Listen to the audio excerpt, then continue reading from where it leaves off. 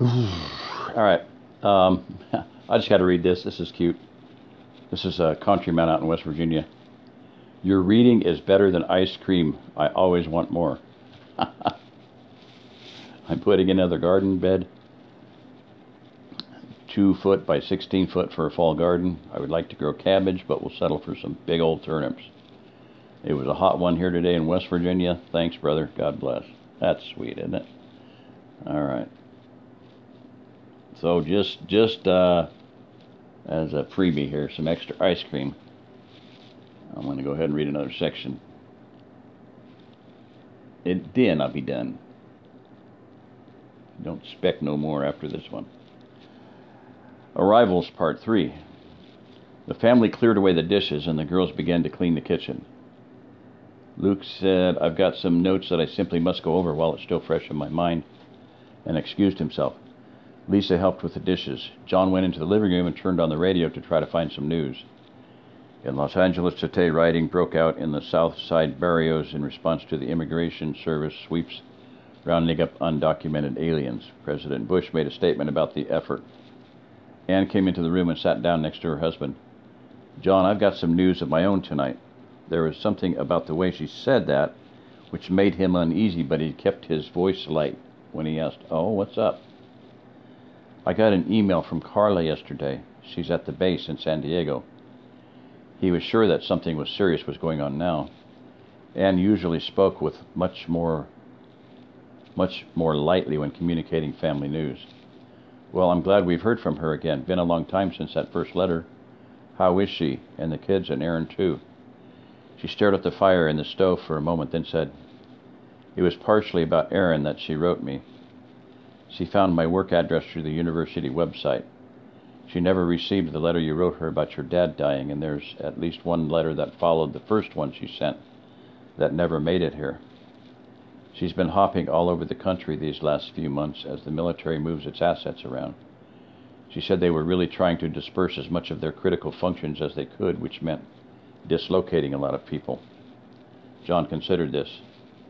I'll bet they're worried about some sort of mass destruction attack and want to be able to cut their losses if a base is hit. She wouldn't be able to say that outright because it's a near certainty that all electronics communication are monitored now. Maybe why those letters disappeared too, for all we know. One of the things she tried to tell us is in the missing letters that Aaron has never been found. She said the scene at the wharves was chaotic at the time of the evacuation and no one has any idea what may have become of him, but he wasn't on any of the ships that made it out of Norfolk, nor does he seem to have made it onto one of the planes that evacuated. As near as anyone can tell, he was still in Norfolk when the tsunami hit. Officially, he's still listed as missing, but she thinks he's dead. He let out a long sigh. A somber expression cast over his features. Well, I suppose it was too much to hope to think we'd be entirely untouched by the disaster. We should count ourselves lucky that Carla and the kids survived. She hesitated a moment, then continued.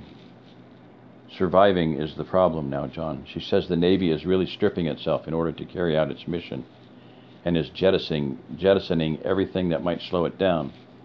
She's facing a mandatory hardship discharge because there isn't anyone to be responsible for Cindy and Neil since Aaron was lost. She wants to know if she can come here until she can get her feet under her. I told her that I'd have to talk to you. She's got to have an answer by Monday. John closed his eyes and leaned back into his chair, hands rubbing his temples. Geez, when it comes in waves, doesn't it? I figure that if we make a maximum effort to utilize all of our resources, we'll get through the winter and far enough into spring to start getting some real food coming in without anyone here having to go on short rations and without having to ask for charity. There's just no way we'll be able to do that if we add 3 more mouths to feed to that equation. She's your sister, John. They're family. Anne looked somewhat bewildered at his response. Damn it, I know that, he said harshly. I know that. I didn't say they couldn't come here. I was just pointing out the hardship it was going to impose on everyone and trying to resign myself to the inevitable. We're going to have to accept relief charity if everyone is going to eat. We've always put away more than we actually needed for just you, Mel, and myself, and the livestock contribute even more, but every bit of that surplus was taken in when we took up the Hatchers in Brittany. We're tapped out. Like it or not, I reckon I'll have to go down hat in hand and take that relief after all. I'll get over it eventually, I suppose. Hon, I know it's hard, but we're entitled to it, she said as soothingly as she could.